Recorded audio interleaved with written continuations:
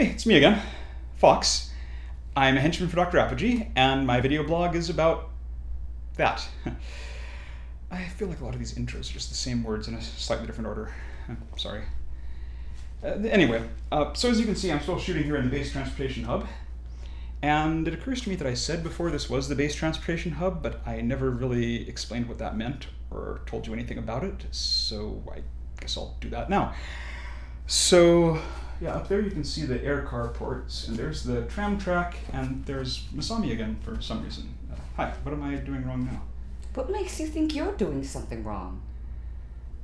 Well, usually when you come here, it's to tell me I'm doing something wrong. You know, I need makeup, I need new wardrobe. Although honestly, I always assume I'm doing something wrong anyway. It's usually true. Well, you'll be happy to know that I came here today to tell you I did something wrong. I don't know how to respond to that.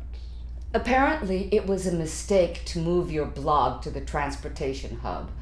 Next week, I want you to return to that corridor. Really? Why? I mean, not that I'm complaining. I actually like shooting the corridor better. I guess mostly because I could sit down. The change in location didn't do well with the focus groups. You have focus groups? Of course. Without them, public relations would just be guesswork.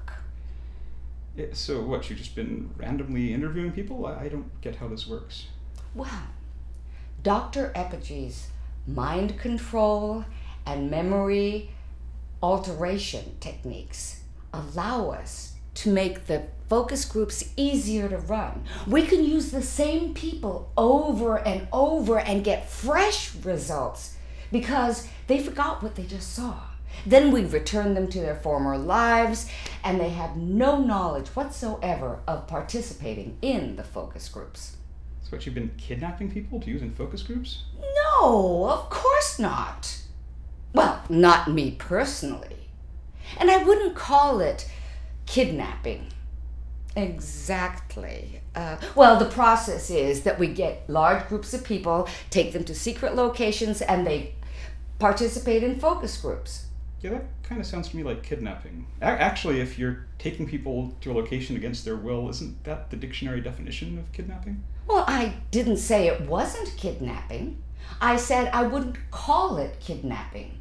Word choice is very important in directing public opinion. Anyway, since when did Dr. Apogee have memory-altering techniques? Oh, for quite a while. Oh, do you remember your mission in Mogadishu? Where you stumbled upon that ancient crypt? No. Exactly. Okay, so back to the same corridor as before? Yes. I personally think you would have been much better off if we started here and gotten a better response. You know, publics don't like change. They like to see things the way they were. Yeah, I don't think I have much of a public. Oh, well, we're hoping to change that. But one step at a time. Right. Oh, and may I ask you for one more thing before next week? Okay. Get a haircut. I actually did get a haircut recently. I know it may not look like it because I guess maybe it wasn't a very good haircut. Who cut your hair? Surely that's not Louie's work. I don't know who that is. Well, whoever cut your hair, I hope you didn't pay too much for it. Actually, I cut it myself. I was in the base pharmacy and I saw these scissors that said they were for cutting hair. Well, the label on the scissors said that. The scissors themselves didn't say that. But I figured, hey, if I got these scissors, maybe I could cut my own hair and I could have it look exactly the way I want it. So you want your hair to look like that? Well, okay, I guess it's maybe not precisely the way I envisioned it. You know you can get a free haircut on the base from Louie. Yeah, I still don't know who that is. I know Dr. Grease built that haircutting robot. Yes, that's Louie. The robot's name is Louie. Oh, I didn't know the robot had a name. Well, why wouldn't he have a name? I don't know, I'm not saying robots can't have names or don't deserve names, I just didn't know it. Just get a haircut. Okay. Seriously. Before next week, a real haircut. Okay.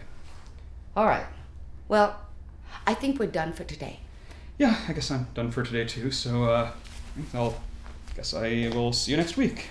back at the corridor, and with shorter hair.